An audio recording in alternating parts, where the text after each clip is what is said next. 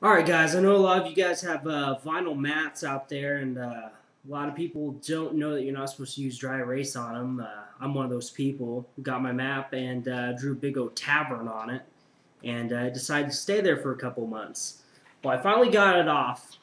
I used a few things. I used a greaser, and I used one of these little magic erasers. These things work wonders now, but you gotta be careful with them.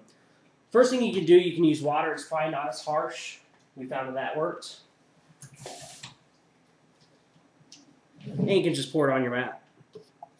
And then, all you do, just start wiping it off. Be very gentle with it because it can actually take off your grid. Now we experimented with quite a few things, just degreaser and a ShamWow thing and nail polish. Tried bleaching it in the sunlight.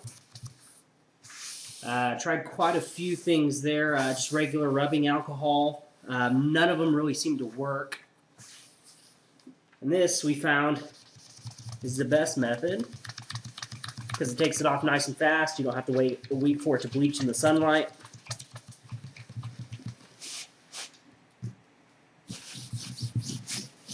And just a quick little demonstration. And those marks are off. Now, if you just have a little bit of marking on there, one thing you can do, and this is what I'd suggest if you just have a little bit, let's just say we have a dry erase on here. Of course, it's going to come right off because I just put it on there. But one thing you can do with it, let's just say you have a little line, dries. One thing you can do, just get the dry erase marker, mark right over that, and then quickly wipe it off. And that permanent mark will come right off of it. And that's probably the quickest, easiest way if you just got a little bit. If you have a lot, use the magic erasers, and it just comes right off. Just make sure it's a little wet. Use some degreaser, some rubbing alcohol, whatever you want to do there. Just make sure it's wet. You've got a nice clean mat.